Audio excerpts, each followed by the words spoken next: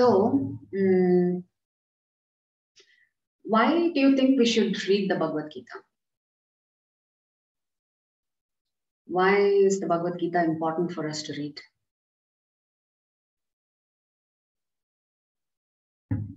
You can either post in the chat or you can unmute yourself and we can discuss. Sri Krishna is known as Jagat Guru. Yeah. Yes. So the philosophy that he has propounded and the facts of life, life after death, what is life all about, what happens after death, what this world, this universe comprises, we ought to know. And it is straight from God's mouth, right? And if we learn, then we can make this human life worthwhile. We understand the purpose of our human birth, and we understand how we can free ourselves from the cycle of birth and death and attain moksha. So at least my purpose was that, to understand why I'm born, why this human life. Very good. Anybody else? Naresh, Prabhu, do you have something to say? Yes, Mataji. Yeah. We need to read Bhagavad Gita just because it is a manual for human being. Okay. And also we can get liberation. Apart from that, it is liberation is just a small process, but we can achieve Krishna by reading Bhagavad Gita, by chanting Hare Krishna Mahamantra, by reading by Bhagavatam. We can achieve Krishna. That is a end of birth, birth cycle. I think so, Mataji. Very good. Anyone else? Why should we read the Bhagavad Gita? And actually, the question should have been, why should we read the Bhagavad Gita every day, not once in a while? Why should we read the Bhagavad Gita every day? Actually, every day we should read it. Hare Krishna. What I feel is that Bhagavad Gita is a treasure of knowledge. So whenever you read, every time you get a new thing to learn.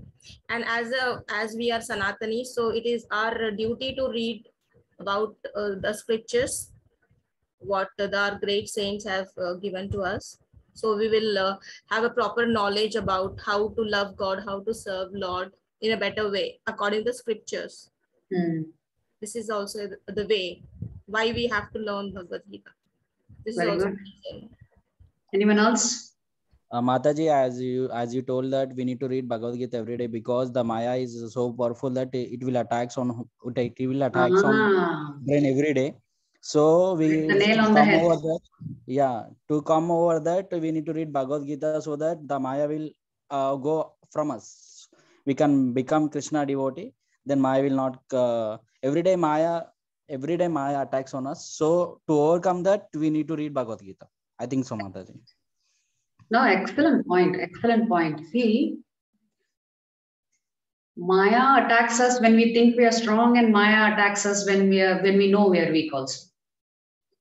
So to guard against Maya Devi all the time, yes, I agree with you that we have to read the Bhagavad Gita every day, because otherwise, at any moment, she can throw the net of illusion on us, and we can be very lost very quickly.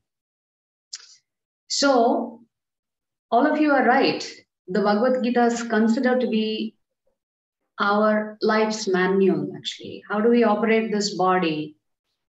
And when we use the word body, we're including the senses, mind, and intelligence here. How to handle difficult situations. How to avoid the trap of Maya Devi. Yes, these are all reasons why we should read the Bhagavad Gita every day. I have one request, Mataji. Just need your guidance, because every time that I've tried to read Bhagavad Gita, I have not managed to read it because I don't know. I find it very difficult or whatever. So I thought maybe I should understand it from some authority. Then it will make life easy for me to go through it. So one question what I have is, will you also guide us in telling us every day what all verses we should read, like how we go about it? First 5 in a sequence, or anytime after the 18-day session also, if you tell us, fine. Yeah. So it will be a kind of a barometer for me also, like how to follow and how to practice reading it and imbibing it in my life. Yeah, certainly. And one of the reasons why we are having daily shloka classes is to exactly do that. Not all of us have ample amount of time to read the Bhagavad Gita. Some of us may be able to spare, say, 20 minutes. Some of us may be less than that. Some of us, maybe we can spare an hour and a half to do reading it every day. So when you have such huge variations, then what's the best way to encourage everybody to at least have a, at least have a short class every day, so that at least something is going in, consciously or subconsciously, you're absorbing something. Even the subconscious matters when we read the Bhagavad Gita, or when we chant, or when we attend classes. How things are influencing your subconsciousness also matters.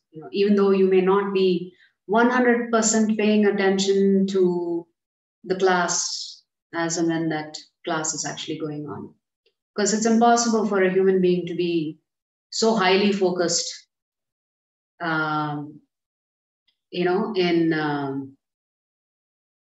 a long period of time, So the Bhagavad Gita has 700 verses that is split into 18 chapters. And over these 18 chapters, our founder Acharya, His Divine Grace A.C. Bhaktivedanta Swami Srila Prabhupada, has written detailed explanations for each of the shlokas. So if you read the book that says Bhagavad Gita as it is, so you're looking at approximately 1,000 pages that you need to read. But the beauty about the Bhagavad Gita, it is ever fresh. You can always get something new out of it.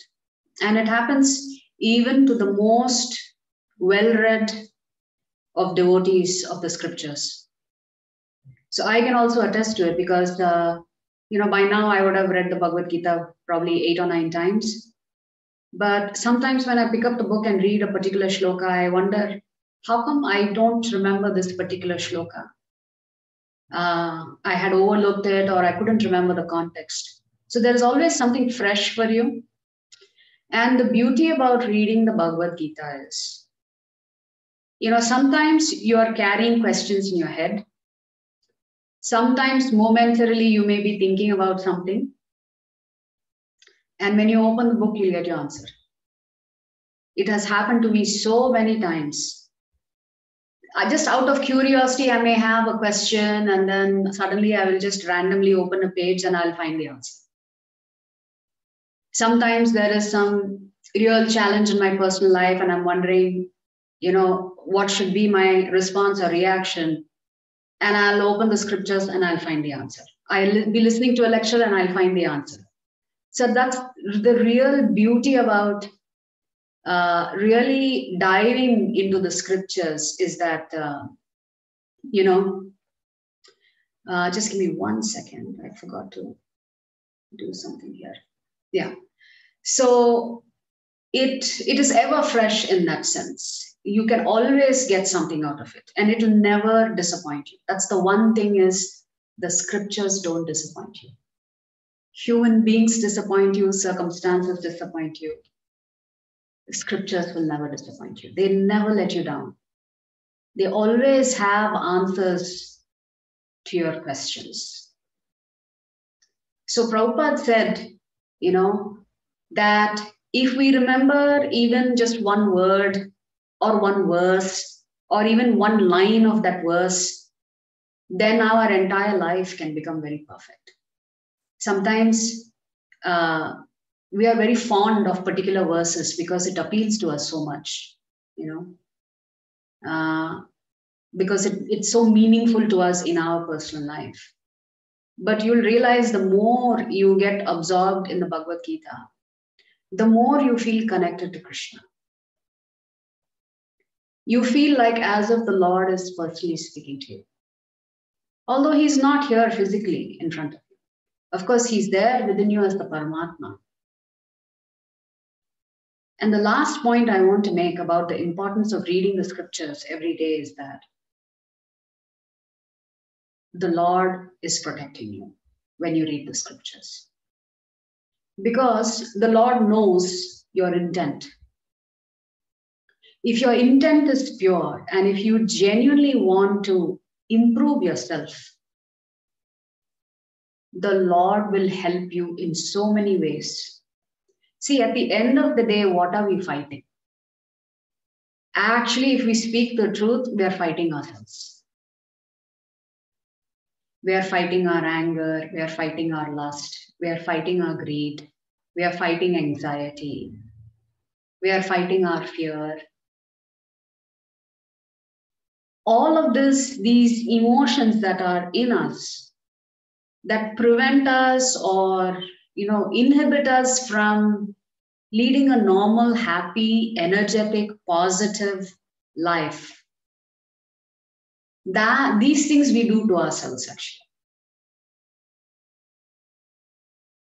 So what happens when you read the Bhagavad Gita or Srimad Bhagavatam or the scriptures every day, or come and recite the shlokas every day, the cleansing process begins. What is being cleansed? What is actually being cleansed is all your anarthas actually. Of course, chanting is part of that formula. Chanting the Hare Krishna Maha Mantra is part of that formula. Reading the scriptures is part of that formula. Serving the deities in the temple in some way to the limit or capacity that we have is part of that formula. Changing your diet is part of that formula. Associating with other like-minded individuals who are also keen on becoming better human beings, to be more compassionate, to forgive oneself, to be compassionate with oneself, so that we can also exhibit that same love and compassion for other living entities, not just human beings, all living entities. So the benefit of reading scriptures is that it helps you cleanse. It's a deep cleansing. So the beauty of the Bhagavad Gita is that, and you may not be aware of this, I don't know how many of you have read the Bhagavatam. The beauty of our scriptures is that everything is in question and answer format. The entire Bhagavad Gita is question and answer session only. Arjuna asks questions, Krishna will answer.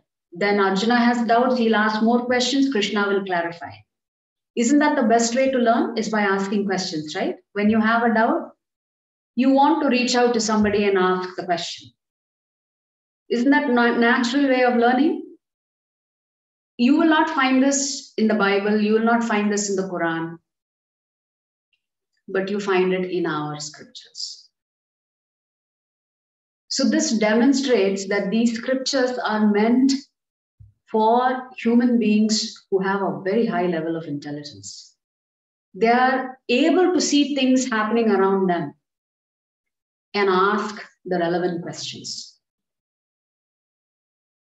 So this entire Q&A format that happens in Bhagavad Gita is happening between the Guru and Shishya.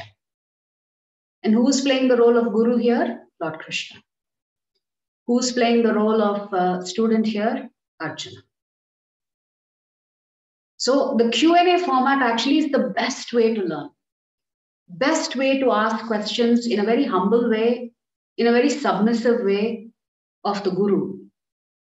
So to one of you who made a comment earlier, to read the Bhagavad Gita by oneself is very difficult. The risk is you may interpret certain things and walk away with a completely different understanding than what Lord Krishna intended. So that is the danger of reading scriptures on our own. So all scriptures must be read under the guidance of Guru. That is our parampara. This is so strong in our Vedic culture. Always we study under the guidance of Guru. For any other mundane subject matters, we go to school and learn so many things. Teachers who have to qualify themselves after studying for 20, 30 or whatever, 20, 25 years, they have to get a particular certificate and only then they are allowed to teach.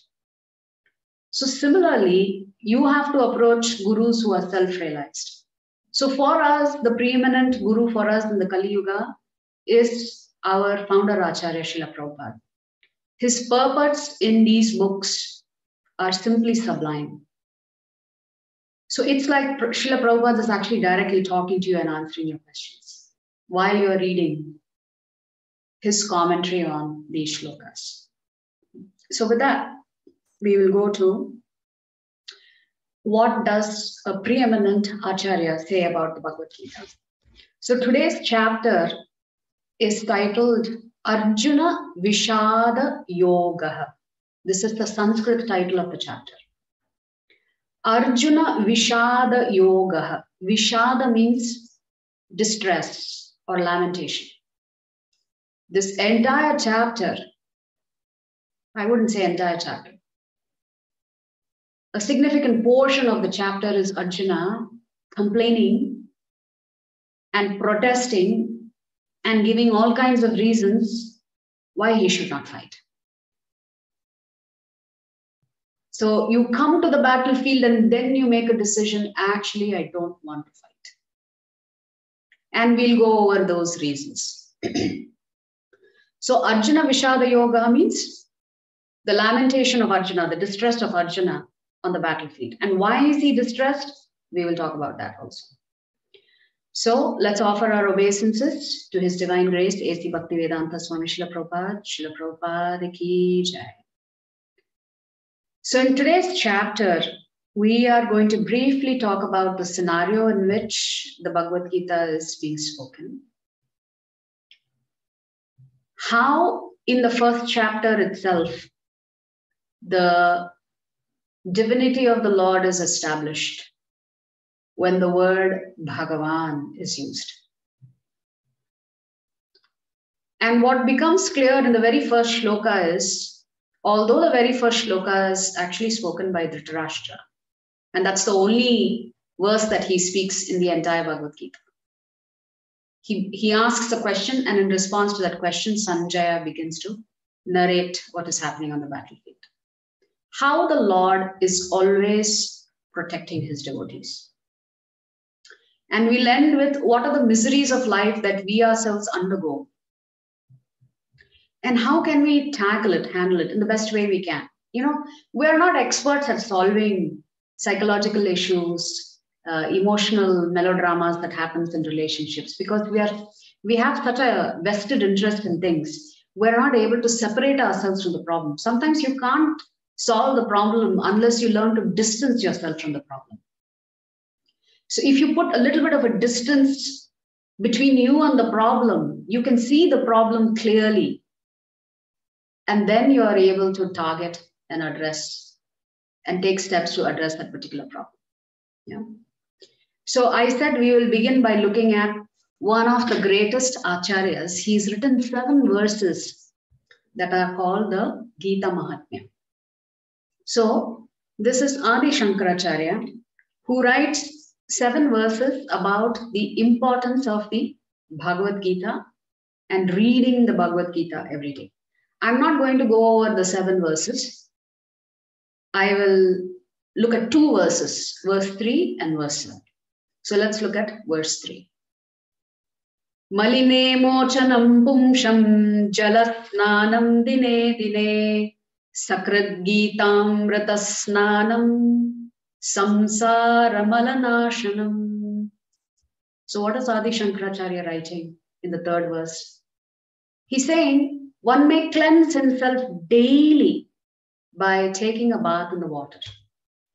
But if one takes a bath even once in the sacred Ganges water of Bhagavad Gita, for him, the dirt of material life is altogether vanquished. So what is Shankaracharya establishing here? We spend quite a bit of time and money keeping our bodies clean. What about our senses? What about our mind? What about our intelligence? What can help us keep it pristine, clean?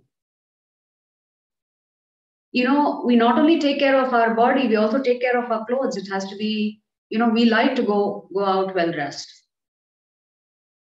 But what about the deeper things that actually is going to make a difference in your life? The machine that we are occupying is not just this physical body, right? We have the subtle body called the mind, intelligence, and ego. How are we supposed to keep that clean so that it is performing at an optimal level? So for that, Shripad Shankaracharya is saying, for that, we have to bathe in the Bhagavad Gita every day. If you bathe in the Bhagavad Gita every day, the chances of all of the dirt that you've accumulated from past lives and your present life diminishes. What does that mean? It doesn't mean you will become a saint tomorrow. It just means you will be able to live a positive, high energy, fulfilling, compassionate, loving life. At the end of the day, that's what we want. We want to be happy. How can you be happy if your subtle body is filled with filth? Right? How can you operate the machinery with only one part of the machinery that is being taken care of, which is your physical body? So this is the other relevant fact of the Bhagavad Gita, where I was saying at the end of the day, the cleansing process begins when you reach out to the scriptures every day. Because you need a clear mind to make decisions when, especially if you come across tough situations. How can you think clearly? How can you separate fact from fiction? How can you make the right decisions? Decisions that help you and help others. Sometimes when we get hurt by others, especially in relationships, when you experience emotional pain, it becomes very difficult to forgive the other person. And as long as we are not able to forgive the other person, we carry that hurt within us for the rest of our lives. And it is a huge burden. And it prevents you, over a period of time, it prevents you from living an exuberant life. You become morose, you become depressed. Why me questions come up at this time.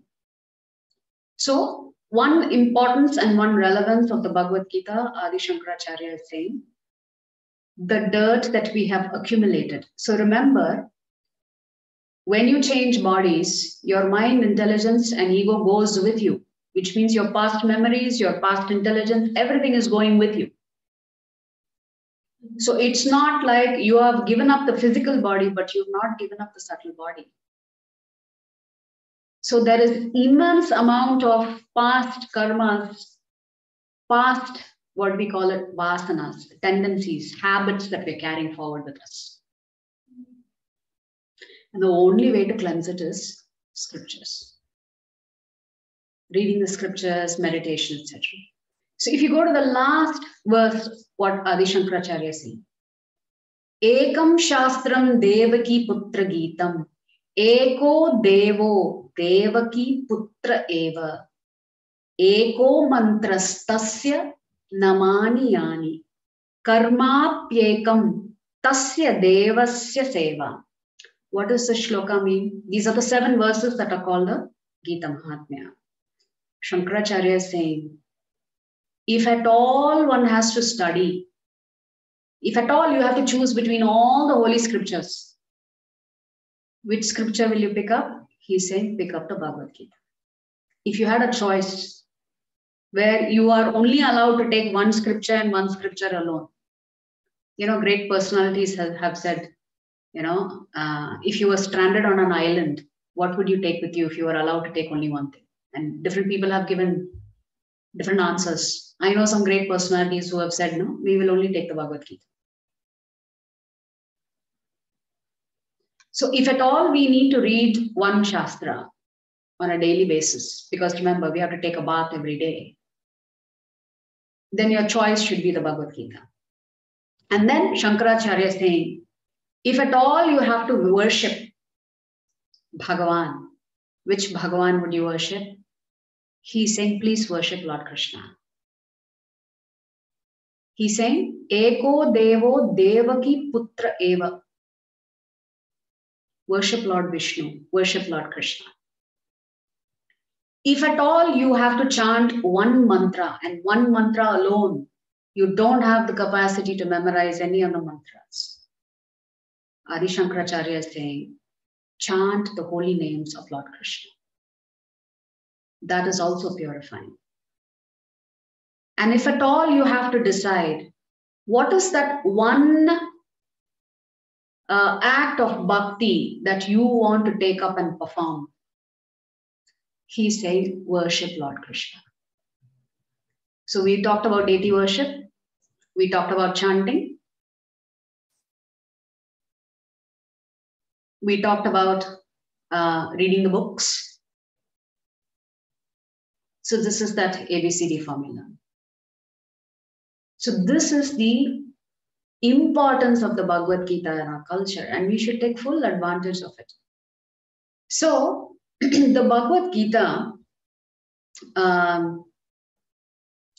has 18 chapters. And it is divided into 3 sections. The first 6 chapters, then chapter 7 to 12, and then 13 to 18. So the first 6 chapters are called the Karma Yoga portion of the Bhagavad Gita. Then the next 6 chapters, which is chapter 7 to 12, is called the Bhakti Yoga section of the Bhagavad Gita. And then 13 to 18 is called the Jnana Yoga or Sankhya Yoga section of the Bhagavad Gita.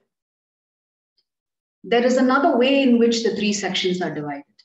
So first thing is, first 6 chapters, Karma Yoga. Next 6 chapters, Bhakti Yoga. The last 6 chapters, Jnana Yoga. Now we're going to look at a different dissection of these 18 chapters. Remember, where in the Secrets of Gita Revealed, we said there are 5 topics in the Bhagavad Gita, which is Ishvara, Jivatma, Prakriti, Kala, and Karma.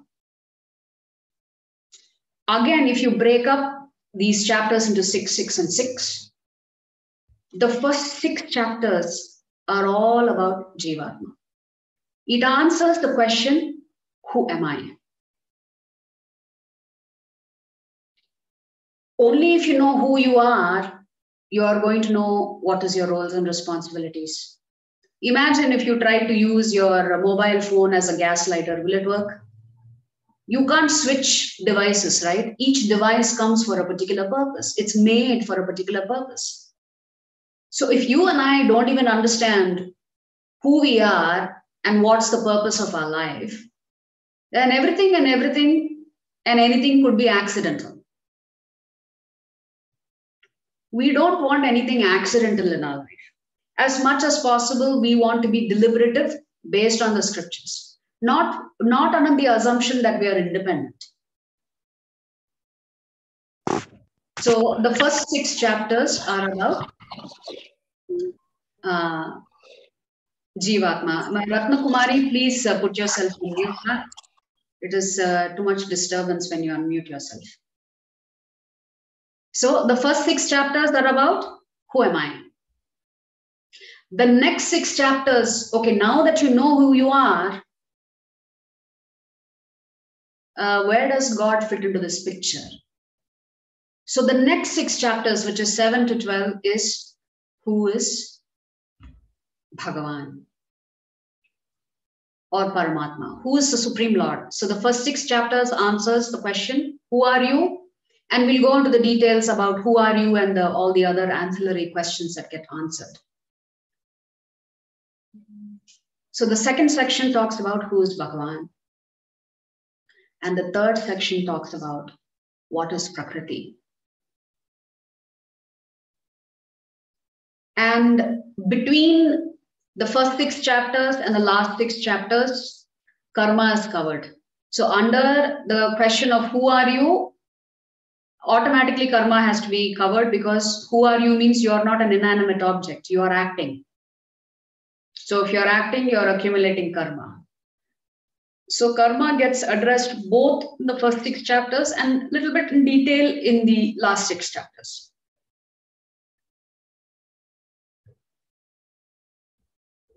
So that means Jivatma, Paramatma, Karma and Prakriti covered. Time, as I said, time, Lord Krishna talks about time in the context of creation and maintenance and destruction. How often creation, maintenance and destruction happens, he talks about it probably in maybe 6 or 7 shlokas. So another dissection of the Bhagavad Gita is the first 6 chapters is all about Jivatma.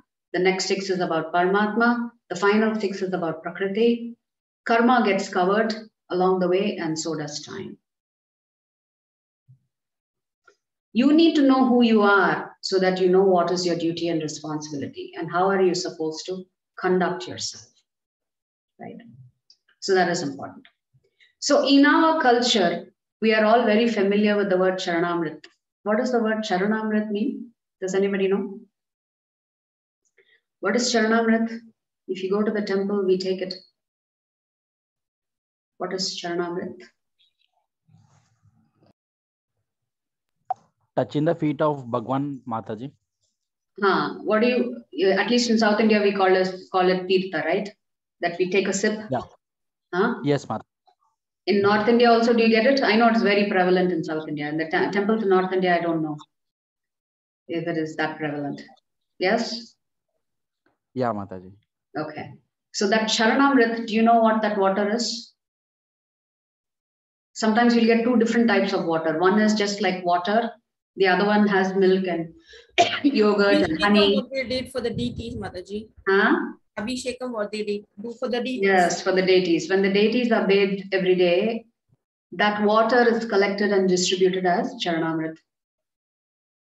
So this Charanamrit is considered to be holy water. It has touched the body of Krishna. So it's very rare for us to get this kind of Charanamrit. So the mood with which one accepts the Charanamrit should be with a great deal of humility and thankfulness and gratitude that the Lord has allowed us to take a sip of something that has touched his body. So there's another word that is called Kathamrit. You know, Charanamrit also means anything that emanates from the lotus feet of the Lord. And we all know that the river Ganges originates from one of the big toes of Lord Vishnu in the spiritual world. It flows all the way through the spiritual world and comes to the material world. So you are only seeing the Ganges as what is visible in Bharatavarsha. But if you read the scriptures, you'll understand that the Ganges also is flowing. It goes by different names in the upper planetary systems. It goes by different names. The same Ganges is flowing in the upper planetary systems also. So the opportunity for all of us to go and take a dip in the Ganges is not that wide. But it is said, our Shastras say, if with great sincerity, if we take a dip in the water of the Ganges, with sincerity, it wipes out all of our previous karmas. But then you will come out and do the same thing again. So how many times will you go and take a dip? So we need to figure out how to put a stop to this cycle of karmic reactions. So there is Charanamrit. Not all of us are fortunate enough to stay beside the Ganges every day where we can go and take a bath in the Ganges every day. Then there's another word that's called Kathamrit. Kathamrit means you are hearing from Krishna or you're hearing about Krishna. This anybody can do anytime, just by attending classes. So which means taking the bath in the Ganges is far more rare than just listening to the Bhagavad Gita or Srimad Bhagavatam. It's easy, especially today in the digital culture. So let's look at the slides for the day now. So every chapter will have an acronym. So today's acronym is doubt. So here we are going to see what is the doubt that is plaguing both Dhritarashtra and Duryodhana. There are signs when you read the shlokas that suggest that the Kauravas are going to lose. The uncertainty of Arjuna's confusion. The bewilderment that Arjuna experiences as to what is the right thing to do in a difficult situation. And the turning point is when he actually decides to surrender to Krishna and say, I actually don't know what to do in this situation. You have to help me. Yeah. So doubt is the acronym for it. So please recite after me. Dhritarashtra uvacha. Dhritarashtra uvacha. Dharma kshetre kurukshetre. Dharamkshetre Kurukshetre Samaveta yuyutsavaha.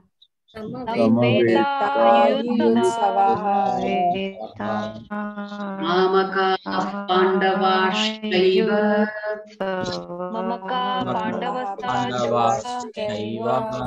Kimakurvata Sanjaya.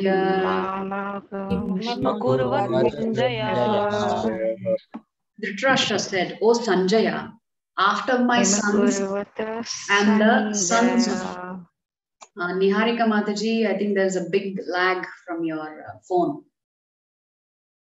There is a little bit of delay, I think. Dhritarashtra said, O Sanjaya, after my sons and the sons of Pandu assembled in the place of pilgrimage at Kurukshetra, desiring to fight, what did they do? Now just think about it. Dhritarashtra knows that his sons are getting ready to do battle. He has been encouraging this all along. He is sitting in his palace. He is blind. Sanjaya has the benediction from his guru, Vyasadeva, of seeing and hearing things that are happening elsewhere. So Sanjaya has this benediction of doing live telecast. Dhritarashtra knows what is about to happen. So why would he ask an obvious question like this? O Sanjaya, after my sons and the sons of Pandu assembled in the place of pilgrimage, desiring to fight, what did they do? Obviously, they are going to fight. Why is he asking a silly question like this? To really understand this, we have to go deeper. This indicates fear. So let's look at the words that he himself has used. Dharma kshetre. This is a holy land on which they are getting ready to fight. And Dhritarashtra is fearful. This is a holy land.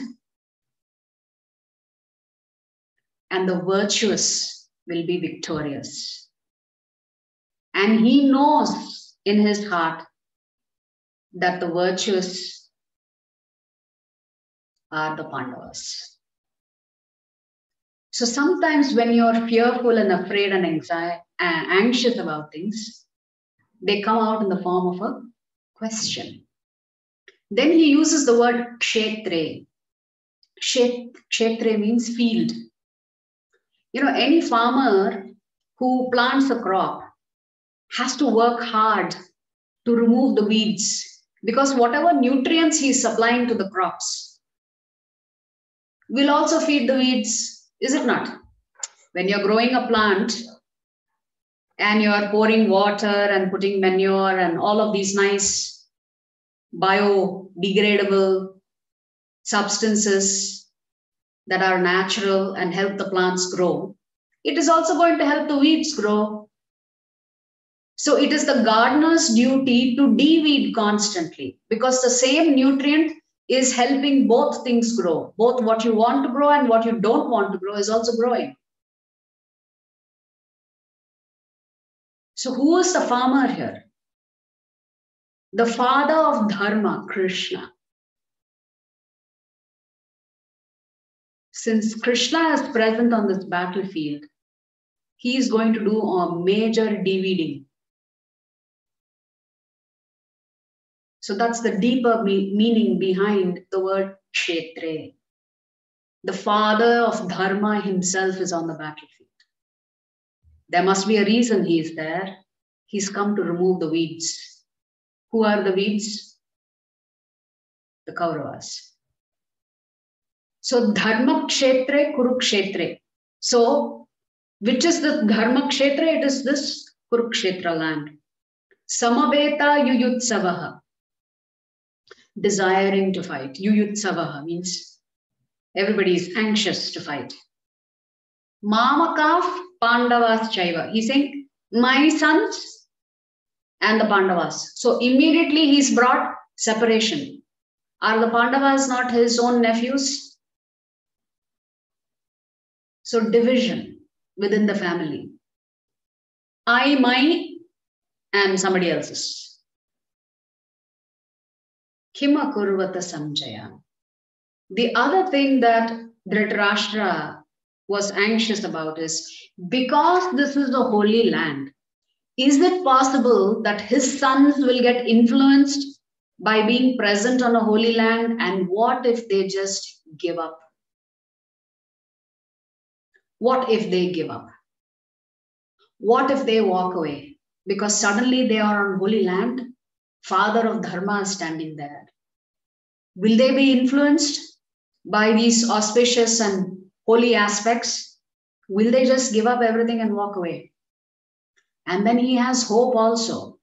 His hope is maybe, just maybe, the Pandavas will get influenced and they will give up. They'll say this fight is not worth it. We shouldn't kill each other like this. Let the Kauravas keep the land. We will walk away. So you see conflicting emotions running through Dhritarashtra's mind. And hence this question. What did they do? So he's doubtful, he's fearful, he's expressed his partiality. So we are now going to come to Duryodhana's mindset. Duryodhana is considered to be an expert in Rajaniti. Rajaniti means politics, the art of diplomacy. And the greatest politicians know how to construct words in sentences that utterly confuse you. Are they for you or are they against you? You are not able to figure out. That is how clever Duryodhana was. And we'll come to what he says here in a minute. But then covering that external diplomacy is actually covering a deep inner fear. And what is that fear? We'll find out. So we've already covered this, that they are on the holy land and Dhritarashtra is not sure how this holy land is going to influence his sons, or he's hoping it will influence the Pandavas to just walk away. Will his sons compromise? Will Lord Krishna ultimately put his foot down as the father of Dharma and establish the law of the land? So these are conflicting thoughts for Dhritarashtra. Yes, he's considering only his own sons and not the Pandavas. This whole mentality of I, me, mine, which really corrupts us. Right. So what is a lesson for us here? That no matter how much you may have in terms of wealth or knowledge or intelligence, or beauty, fame, nothing can stop you from experiencing fear unless you are connected to the divine. So fear stems from not being connected with the divine. Once you've accumulated a lot of things, you experience fear that you're going to lose it. So for that, you will purchase insurance. If I've bought a house, I've paid 1 crore. Now I'm afraid if that house collapses in a earthquake or something, I better buy insurance. So like this, we purchase a car. I am afraid the risk of getting into an accident is high. Then I purchase insurance for that. I'm afraid I will give up my life. I need to take care of my family. So I purchase life insurance. So there is no guarantee. So our life is beset with fear. We are fearful of losing our loved ones. We are fearful of losing our jobs. We are fearful of losing the money that we have saved. We are fearful of diseases. We are fearful of wars happening. There is no guarantee. No matter what you do, zero guarantee that you will be able to keep everything. So the other problem stems from when you exhibit selfish tendencies, where you only care about you and yourself and your family's success. And of course, this may then slowly grow over your family's success, then your society's success, then your nation's success, like that. But ultimately, we are all selfish. We operate with a selfish agenda. So when every decision that you make is based on selfishness, then yes, again, you have to deal with fear, anxiety, disappointment. You don't have a choice. Because you're only thinking about you and your gains or your losses. So let's look at Duryodhana's diplomacy. So Sanjaya says that Duryodhana has walked over to Dronacharya and he begins to speak. So in the first chapter, you will hear Duryodhana speak. After that, he will not speak after that. So that there are 4 personalities that speak in the Bhagavad Gita. Lord Krishna, Arjuna, Duryodhana, Sanjaya, and Dhritarashtra. 5. So what is the first thing Duryodhana does? Actually, let's look at the shlokas. It's very interesting. Look at this shloka 3. What is Duryodhana? This is Duryodhana speaking. So Sanjaya says in shloka 2, O king, after looking over the army arranged in military formation by the sons of Pandu, King Duryodhana went to his teacher. The battle has not been won yet, but Sanjaya is using the term king to address Duryodhana.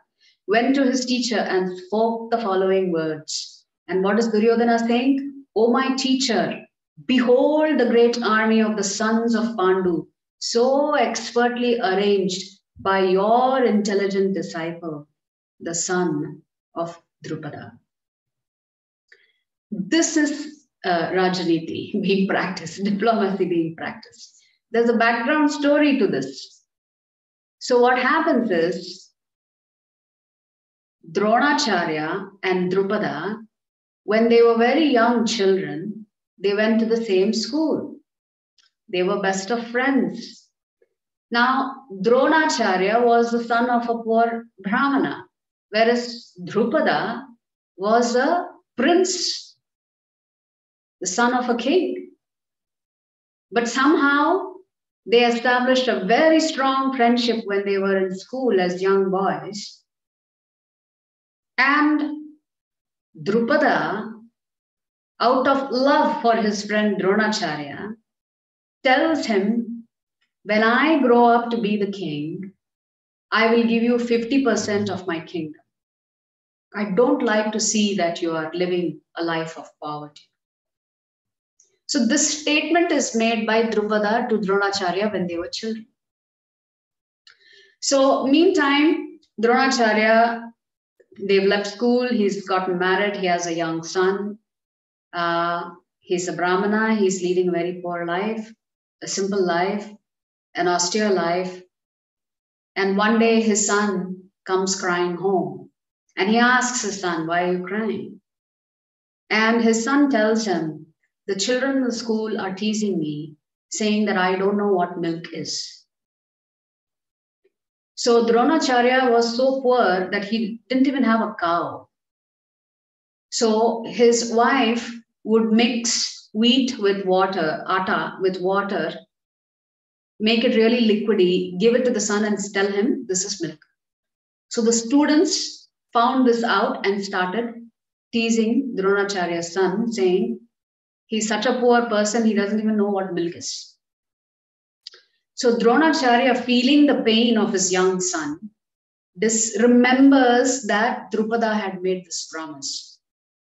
I will give you 50% of my kingdom.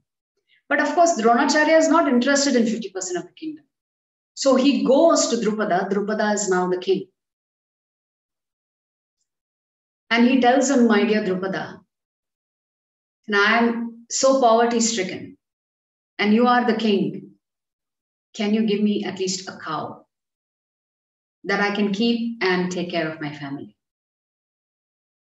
And Drupada by now has forgotten what all he has told Dronacharya. He's a king now after all. So he insults Dronacharya and he says, you and I are not equals. Don't even talk about our friendship. Who are you and who am I? Our status in life is completely changed. We are from different levels of society. Just get out of here. So like this, Drupada insults Dronacharya. And when Dronacharya comes back, he tells about this incident to the Kauravas and the Pandavas. And the Kauravas immediately say, Gurudev, you've been insulted. We will catch this Drupada and teach him a lesson. So Duryodhana with his brothers, they go for a fight with Drupada. They get soundly defeated. They cannot capture Drupada. They come back. So seeing that they have lost, the Pandavas tell their Guru, we will go take care of business now. So the Pandavas go, they defeat Drupada, they tie up Drupada and they bring him and throw him at the feet of Dronacharya and say, here he is, do what you wish. And Dronacharya says, I will take 50% of the kingdom, but he releases Drupada. So Drupada, being vengeful, performs a great yajna. And from that yajna come two children, Drishtadyumna and Draupadi. Now, because Dronacharya was a preeminent teacher in the art of warfare, Drupada sends his son Drishtadyumna to Dronacharya to learn the art of the warfare, knowing fully well that once his son learns the art of warfare, he is going to kill Dronacharya. But the magnanimity of a Brahmana is such that if any student comes knocking on the door, you do not say no. You accept that student. So although Dronacharya knew that Drupada's son was going to be the cause of his own death, he still teaches the art of warfare to Drishtadyumna. And therefore now you understand why Duryodhana is making this statement. He is goading his guru. Oh, my teacher, behold the great army of the sons of Pandu, so expertly arranged by your intelligent disciple, the son of Drupada. So his mood was to critique his own guru, saying, look, you trained that Drishtadyumna. He's not on our side. He's on the other side. So from here on out, what Duryodhana will do is he will start glorifying the other side. He will talk about the greatness of Arjuna, Bhima, and all of the other fighters on the Pandavas side. And then as if he has overdone it, he will start praising his own side. He will start praising Dronacharya, thinking, okay, in case I've insulted you a little too much by that statement, let me also let you know that I consider you to be a great person. But Duryodhana also had a doubt. He had doubts. Dronacharya's favorite disciple was Arjuna. Will he be lenient or will he really fight for the Kurus? So that's one doubt Duryodhana had. The other thing is, it is said that Bhishma Dev was 192 years old on the battlefield. And he wasn't sure if Bhishma Dev could handle the battle, which was a preposterous thing to think. So he actually makes a statement in one of the shlokas. He says, I want everybody to give your full support to Bhishma Dev. So this is his diplomatic nature. So he's pointing out Dronacharya's mistake. He has glorified the warriors on both sides. He demonstrates that he is envious of Bhima's strength. And then he compares Bhima to Bhishma and concludes by saying everybody should support Bhishma. He's not sure if this old man on the battlefield can really do his job. He knows even Bhishma has a soft spot for the Pandavas. So he's filled with doubts, inner fear. Is Bhishma Dev really going to fight on our behalf? Is Dronacharya going to really fight on our behalf? Because they both love the Pandavas so much. And then there are shlokas throughout the first chapter that indicate that the Kauravas are going to lose. The very first shloka, it's Dharma Kshetre, Kurukshetre. The battle is being fought on holy land. Then the fact that Krishna is personally present as the father of Dharma, that also confirms that the Pandavas will be victorious. And the first person to blow the conch shell on the battlefield is Bhishma Dev. After Bhishma Dev blows the conch shell, then the Pandavas start blowing their conch shell, including Lord Krishna. At that time, Sanjaya uses the word Divyam. He talks about the transcendental nature of the conch shells of the Pandavas and Krishna. He doesn't use the word Divyam when Bhishma Dev is blowing that conch shell.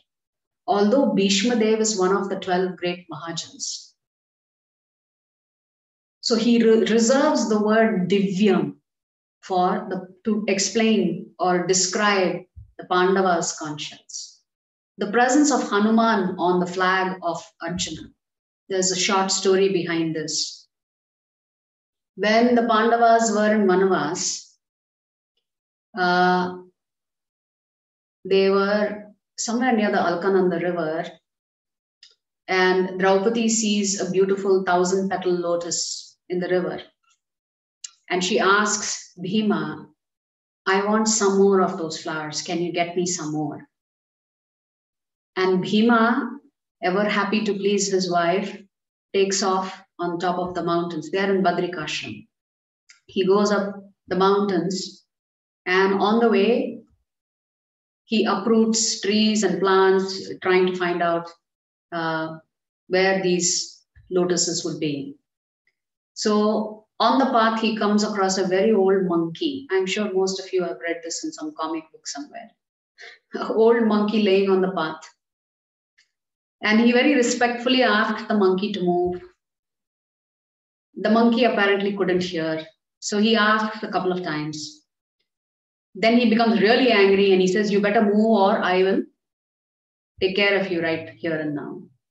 And that old monkey tells him, why don't you just move my tail and cross over? What's the big deal? Stop making a fuss. So Bhima tries to move the tail of the monkey and he's not able to. And he's shocked. This monkey looks old, so frail. I'm not even able to move the tail of this monkey. And he realizes this is no ordinary personality. So he asks this personality, who are you? And this personality says, I am the son of Vayu. And that, of course, is Hanuman.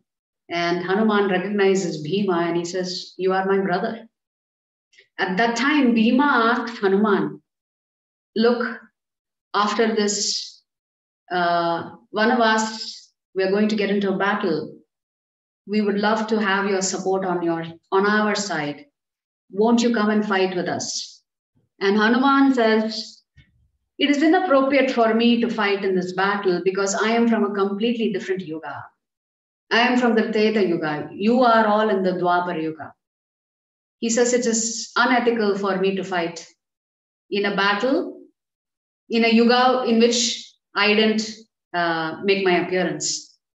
But he tells Bhima, I will support you. I will give you moral support.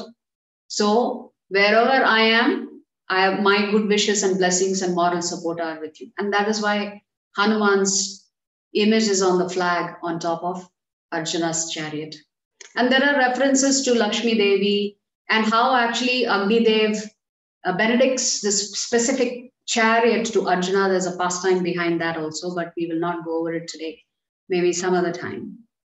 How Arjuna actually ended up getting the chariot. So as the conch shells are being blown, there is a particular shloka. Sagosho dhartarashtranam hridayane vyadarayat nabhascha prativim chaiva tumulo bhyanunadayan. Which means that when the Pandavas blew their conch shells along with Lord Krishna, it shattered the courage, the hearts of all the Kurus. It set fear in their hearts that they are about to lose their lives on this battlefield. So, wherever Krishna is, he's there for his devotees. So, if we have even a little bit of faith in Krishna, you can be fearless. So, as I said, fearlessness can only come if you're connected to the divine. It's very difficult to lead a fearless life. I mean, externally, you may be showing some bombastic behavior and aggressive behavior, but that is just covering up your inner fear. But to be truly fearless and bold, at some level, one has to be connected to spirituality. So this is very important. If we want to lead a fearless life, how do we go about doing it? We have to connect with the Supreme. So then begins the section where Arjuna is hesitating to fight. So let's read the shloka. Tan samikshya kaunteya sarvan bandhuna vastithan kripaya paraya vishto vishidan nidam abravit. When the son of Kunti, Arjuna, saw all these different grades, this happens after they have blown the conch shells. So all these different grades of friends and relatives, he became overwhelmed with compassion and spoke thus.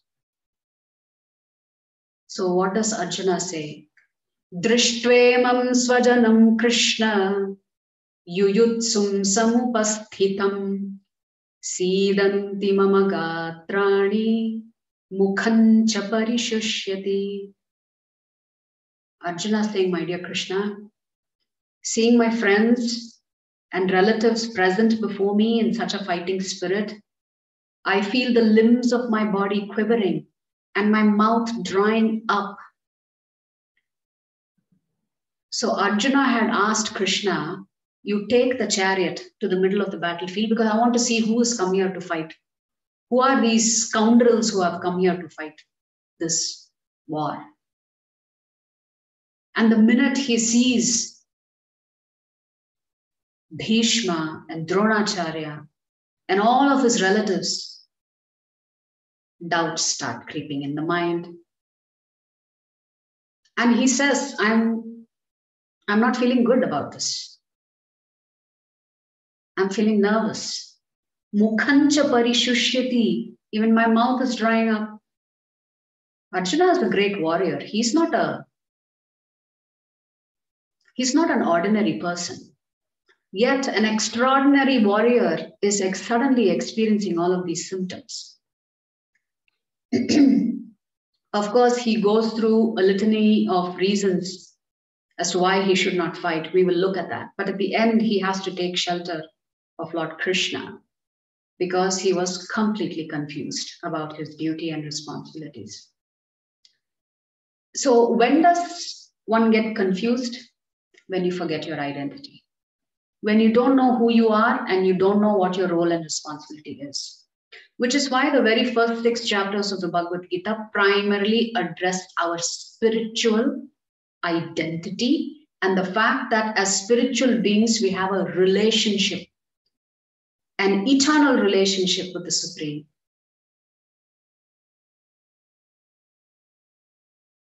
So Arjuna is experiencing what we call amnesia, forgetfulness.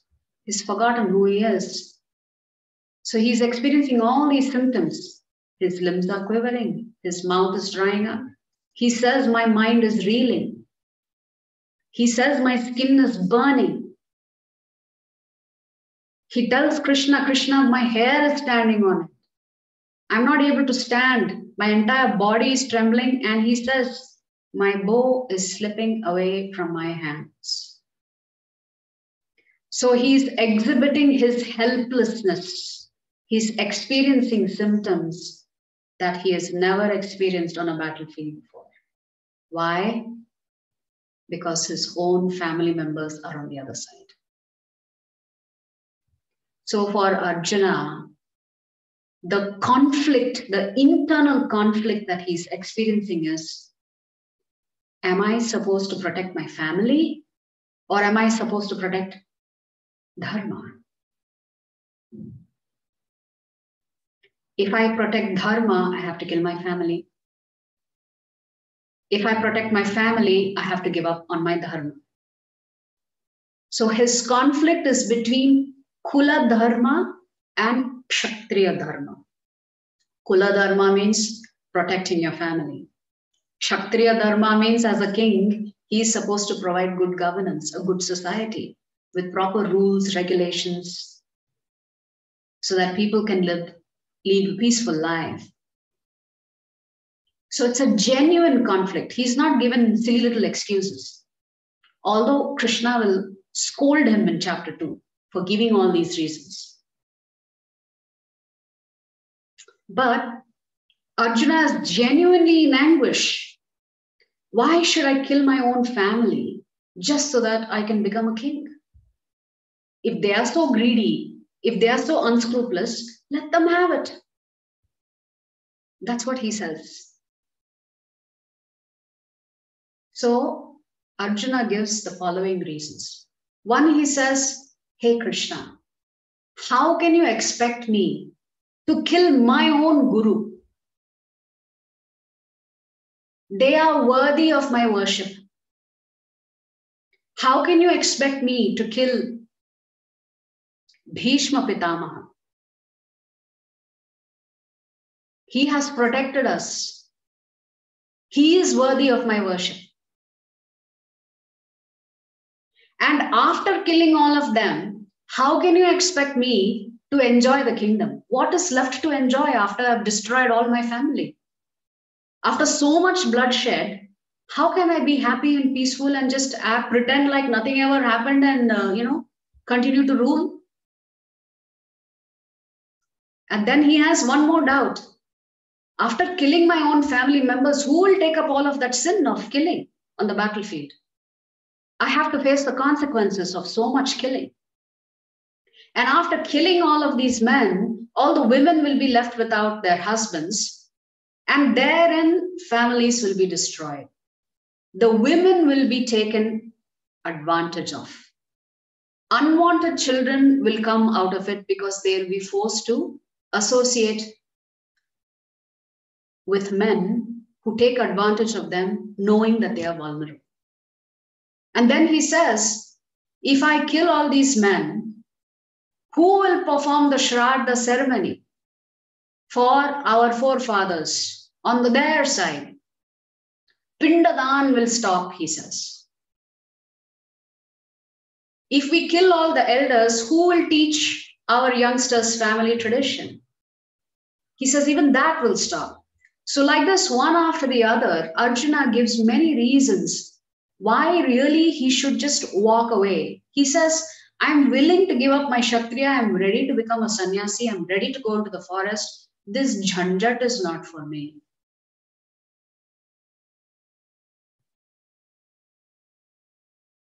So Arjuna is genuinely experiencing this anxious, conflict-ridden emotions, turmoil that he's undergoing. Hence, the first chapter is titled Arjuna Vishada Yoga. Yoga. He's united with his compassion, with his depression, with his anxiety. So in our life, we have to learn two types of tolerance actually. We use one more than the other. We tend to emotionally tolerate situations because of our attachment to individuals or family or things. Yes, it is necessary to tolerate to a certain extent to keep the family together, etc., etc. But really, what we should be practicing is spiritual tolerance. What is spiritual tolerance? We must always adhere to dharmic principles. You know, I was talking to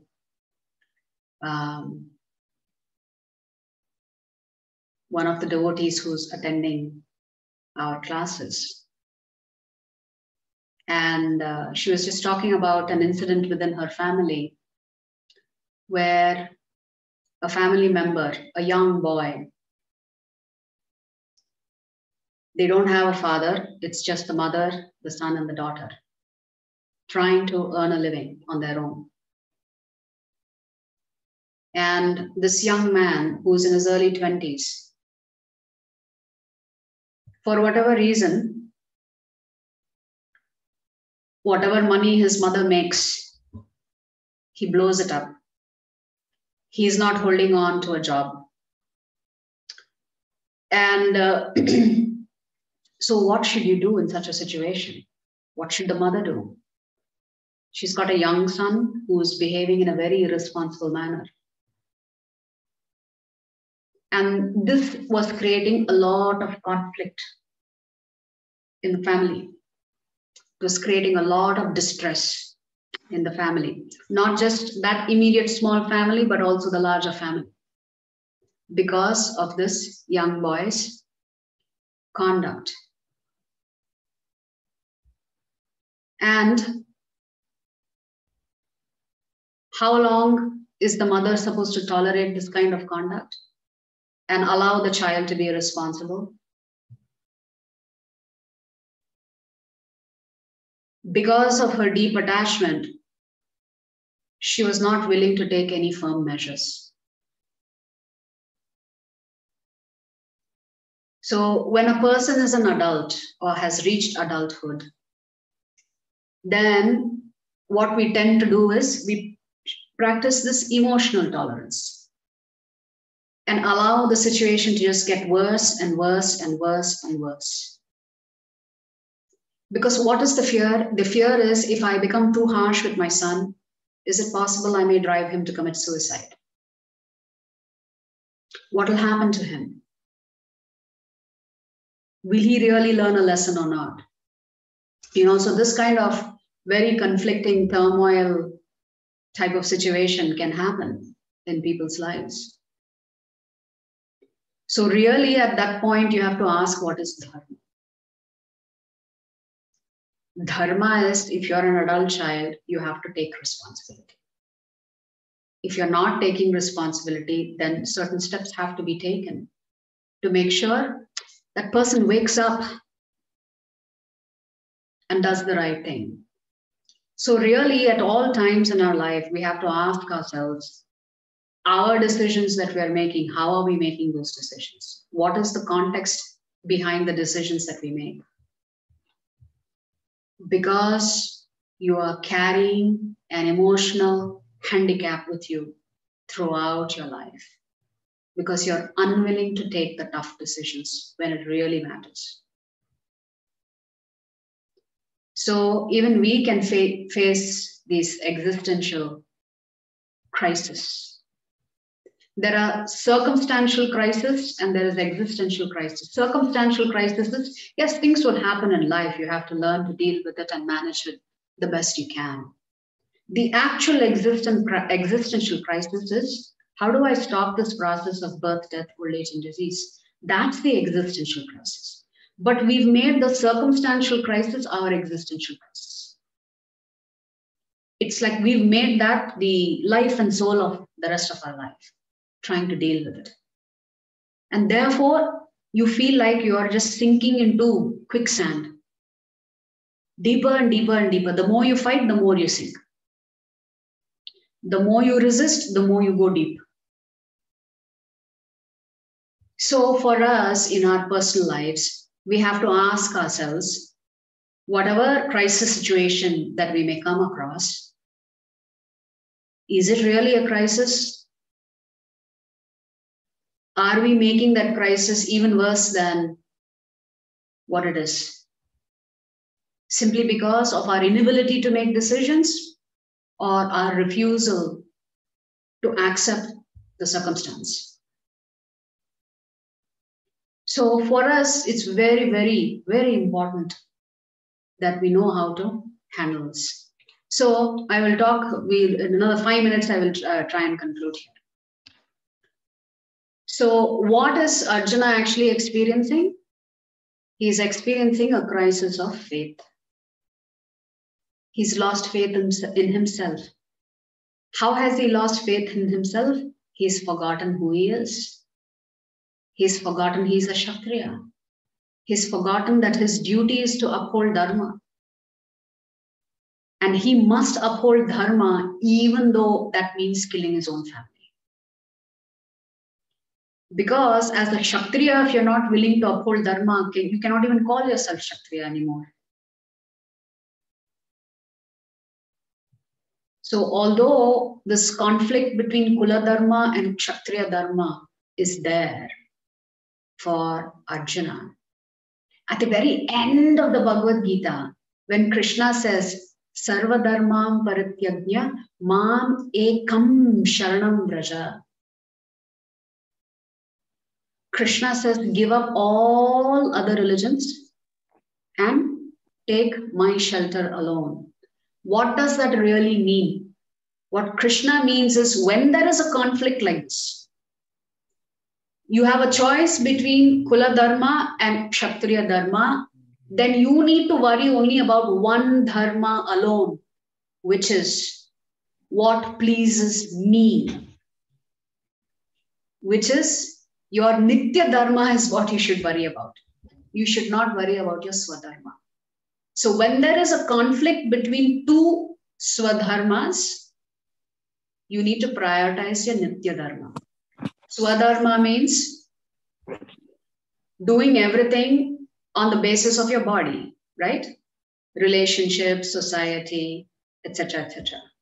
It is important. Nitya Dharma means doing everything on the spiritual platform. What is your duty and responsibility as a soul towards the super soul? So when Krishna says give up all religion, he really doesn't mean give up all dharma. What he means is, when there is a conflicting situation in your life, when you're not sure which path to take, you should always take the path of Nitya Dharma. Even if that means you have to sacrifice Swadharma. In this case, Arjuna had to prioritize fighting the war, not because he wanted to win it and enjoy it. He had to fight the war to please Krishna. So here, pleasing Krishna becomes more important than Arjuna's own emotions. That's what Krishna means when he says, Sarva dharman parityagya mam ekam sharanam vraja. At all times, whatever activities that you undertake, do it as a service to Krishna, not for yourself. So that's how the Bhagavad Gita ends, where Krishna says, if there is a conflict, this is how you should make a decision. So Arjuna has experienced a crisis of faith. When Arjuna realizes that he has to kill his own family members, he begins to question everything. Who am I? What's my purpose in life? Why do I need to kill? So this is the turning point for Arjuna. Because he's confused, he's asking questions, and asking questions is a good sign. It means you're actually thinking. You're using your intelligence. You're trying to decipher the problem. You're trying to figure out how you are supposed to solve this problem. There are other people who just bury their head in the sand and ignore the problem, thinking it will go away. So imagine if we use an alarm clock to wake up in the morning. Some of us, when the alarm goes off, we will not even hear it. So for some of us, when we go through crisis situations, we don't even realize we are in a crisis situation. There are many people like this. They are primarily operating under the mode of ignorance. They don't even realize that they're suffering. They just continue on like nothing is wrong. Because they lack the intelligence. Then some of us will get up, hit the snooze button and go back to sleep. Thinking if the alarm clock is shut off, the problem will go away. I'll wake up a little bit later and it would have gone by then. So some of us think ignoring the problem is going to solve the problem. It's not. So better to always act and make a decision and move on.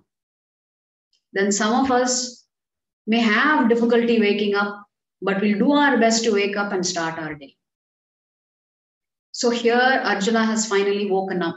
He's asking all the correct questions. What am I supposed to do, Krishna? I'm confused, he tells Krishna. I'm confused. I don't know what is the right thing to do.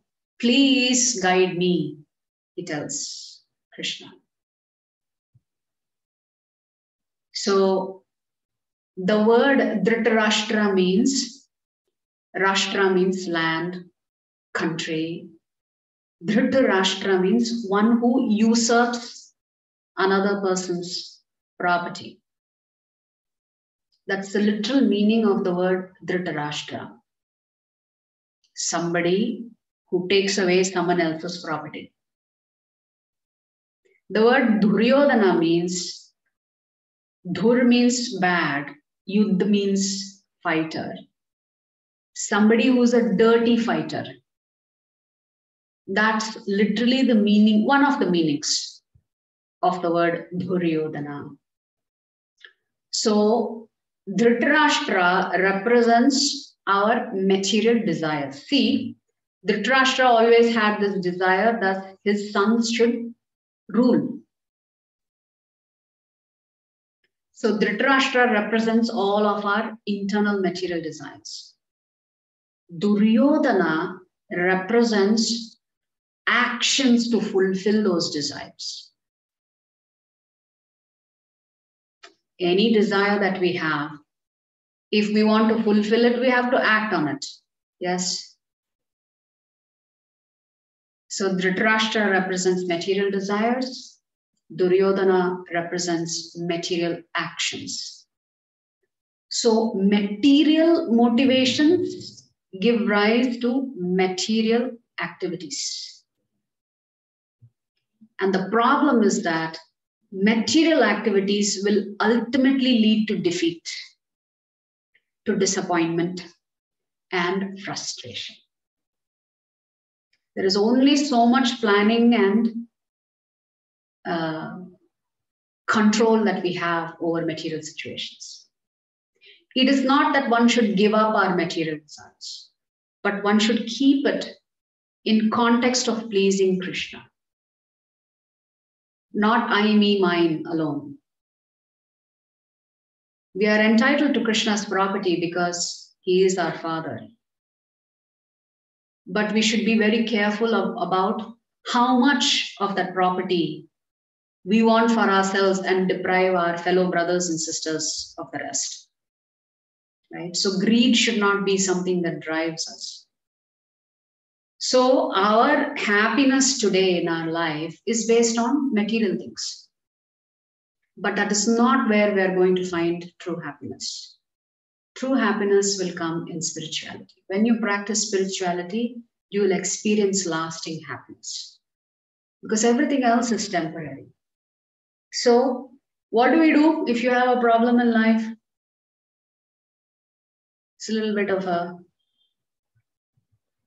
naughty way of looking at this, I suppose. So the first question I have to ask is, do you have a problem in life? And if the answer is no, then why worry?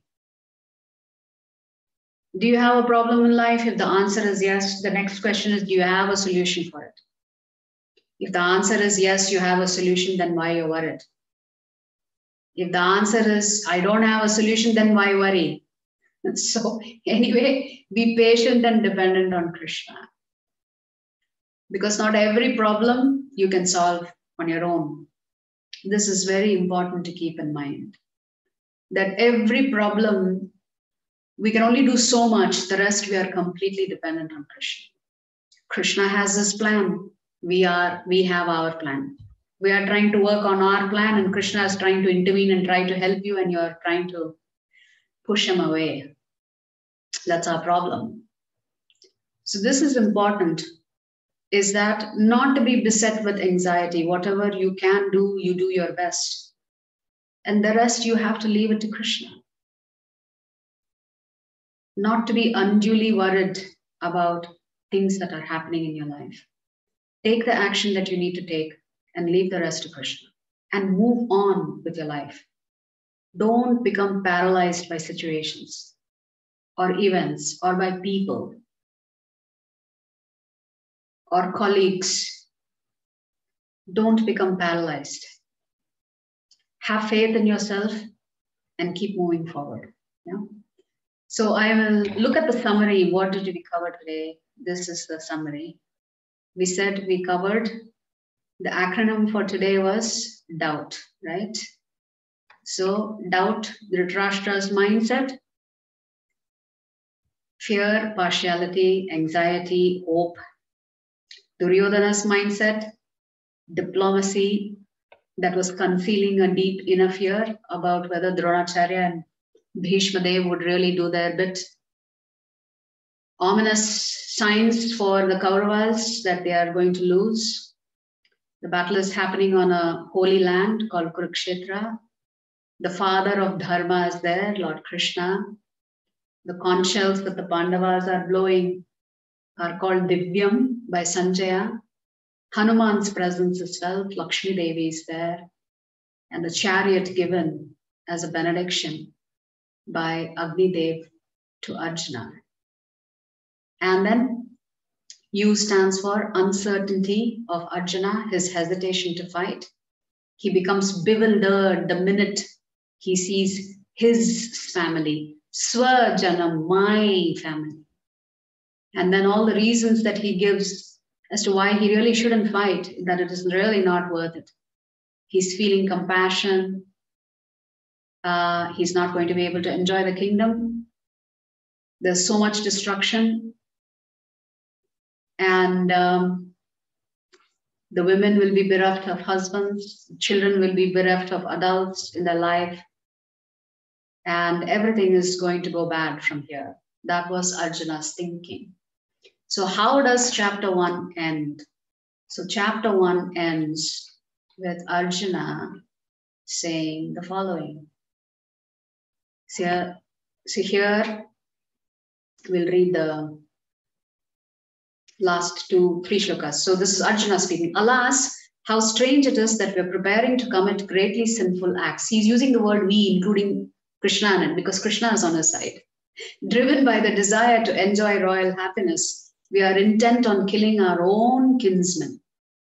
Better for me if the sons of Dhritarashtra, weapons in hand, were to kill me unarmed and unresisting on the battlefield. Again, this is not something that a Kshatriya would ever do. He's saying, I will lay my arms down. Let them kill me. And then Sanjaya said, Arjuna, having thus spoken on the battlefield, cast aside his bow and arrows and sat down on the chariot, his mind overwhelmed with grief. So Arjuna is experiencing a great deal of anxiety and grief about what he's supposed to do. And in the process, he's lost his mind. He's lost his sense of who he really is. So the fundamental question is, if you don't know who you are, then you don't know what's your job and responsibility. So I'm going to show you a high-level slide that we created. Let me see if I can pull that up. So can you see this? Yes, ma'am. Okay. Yes, Mataji, we can. Yes. So every chapter, I'm going to give you a single word summary to remember. So chapter 1 has 46 verses. We said the first 6 chapters of the Bhagavad Gita is called Karma Yoga. It really answers the question, who am I? The first chapter is Arjuna Vishada Yoga. And we said the word Vishada means lamentation. So today's single word summary is lamentation. Lamentation because Arjuna has forgotten who he is. So tomorrow when we cover chapter 2, Krishna is going to remind Arjuna who he is. Before Krishna can advise him, Krishna has to first remind him, who are you? So Krishna will establish Arjuna's identity tomorrow. Once he establishes identity, you look at what happens in the next chapter, Karma Yoga. Once you have your identity, then Krishna will say, this is your duty that you have to perform. But to perform your job, you need certain skills, you need knowledge. Krishna will say, okay, this is what you need to know to do your job. Okay, if you do your job well, what will be the results? Krishna will talk about that in chapter 5. Then he'll talk about meditation in chapter 6. Then he'll begin to talk about himself in the middle section. Who he is, what kind of insurance, he's a boss, no? He's the person who's going to hire you. Because Krishna will tell in chapter 3 to Arjuna, you come and work for me. Don't work for yourself. So now Arjuna has to make a decision. If I want to work for Krishna, I mean, what kind of insurance policy will he give me? What benefits will I get? What will be my compensation package? All these questions will get answered in the middle section of the Bhagavad Gita. So it's an interesting way to really enjoy reading the Bhagavad Gita. When you look at this one-word chapter summary, it really helps you understand how the Bhagavad Gita is actually structured in a very logical manner. You see, he forgot his identity. What is Krishna doing? Krishna has to establish identity. Then he has to tell him what's your job responsibility. Then he has to tell him how do you qualify to do this job? What is the minimum qualifications you need? If you do your job well, what's going to be the result? Okay, so who is your boss? I have told you, come and work for me. Who am I? And what kind of benefits you get if you work for me? Krishna has to answer those questions, right? Which is what he's doing in the middle section. He's telling him how you will get the maximum benefits if you come and work for me. You know, what is the manual that we have to follow if we want to please Krishna? What's the contract that you're signing when you decide you want to work for Krishna? What's the contract that you're signing? What guarantees is Krishna going to give you if you work for him? Then when you come to the last 6 chapters, he talks about Prakriti. And then he talks about how he himself is acting as an attorney, giving you advice, sitting as Paramatma within you. He's talking about how you're sitting inside this prison. He's telling you how to get out of this prison. He's giving you the GPS, global positioning system. He's telling you what is the escape plan. And then in chapter 16, he's telling you you are in this prison. There are 2 types of personalities in this prison. There are good people and bad people. Learn to associate with good people, avoid bad people. Krishna is telling, these are the characteristics of the good people. These are the characteristics of all the demons. Better you avoid the demons. What's the key to unlock to go back to the spiritual world? Having faith in me, Krishna says. And then finally in the last chapter, Krishna says, if nothing else works, I've told you a lot of things over 17 chapters. If nothing else works, just surrender to me. I'll take care of you. Don't worry about if you fight, whether you're going to win, you're going to lose, who's going to die, who's going to be alive. You don't worry about that.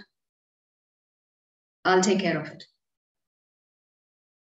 Okay, so remember, today's single word summary for chapter 1 is lamentation. We'll look at identity tomorrow. So we'll stop here.